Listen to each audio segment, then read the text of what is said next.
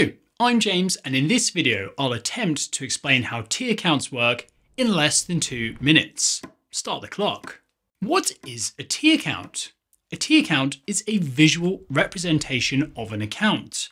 Let's think about this. An account is a place where a business records and stores all transactions that affect a related group of items.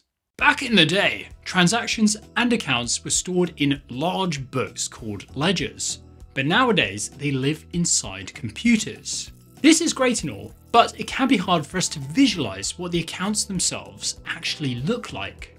So we use T accounts. They're called T accounts because they're shaped like the letter T. The account name goes on the top, debits go on the left, and credits go on the right.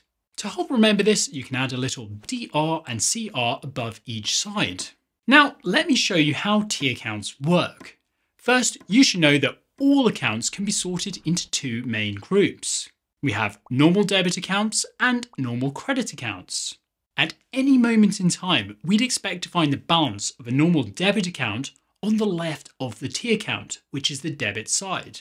And we'd expect to find the balance of a normal credit account on the right, the credit side. A simple way to remember this is to use dealer. DEA stands for dividends, expenses, and assets. These are on the left of dealer, so they're normal debit accounts.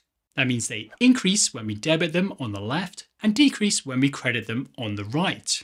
LER stands for liabilities, equity, and revenue. These are on the right side of dealer, so they're normal credit accounts. They increase when we credit them on the right and decrease when we debit them on the left. Example time. Imagine that you run a mowing business called Lawn and Order. You start the month of May with $4,000 in cash. Cash is a type of asset, the A in dealer, so it's a normal debit account. That means your opening balance goes on the left side of your cash T account. On May 4th,